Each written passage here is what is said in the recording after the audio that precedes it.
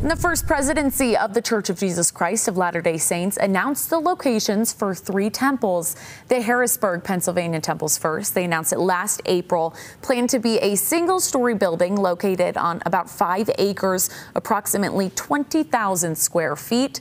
The Winchester, Virginia temple also announced last April that's going to be located on an 11-acre site and will be about a 30,000 square foot single-story building. And the Vienna, Austria temple announced back in 2021 will be located on a 1-acre site. The temple will be the first temple in the country and will be a multi-story building of approximately 15,000 square feet.